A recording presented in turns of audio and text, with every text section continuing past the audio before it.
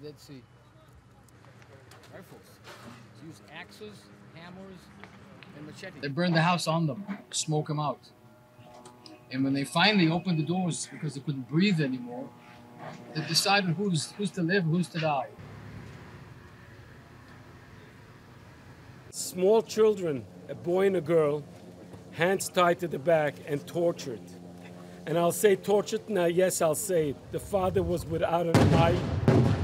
They took out his eye. The mother a breast was cut off. And while the children were brutally attacked, and they are sitting in the middle and eating the food of the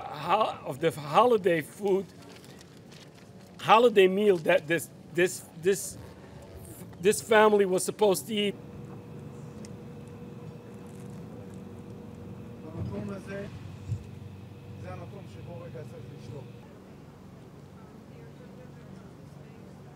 We are working day and night in shifts, trying to identify each and every one. I was in Turkey. I was 9/11. We went through a lot. We went through the Holocaust. We went through a lot. We'll be strong. The world is supporting us. Yes, we want the peace. It's a very important thing, the peace. Yes, but not with Hamas.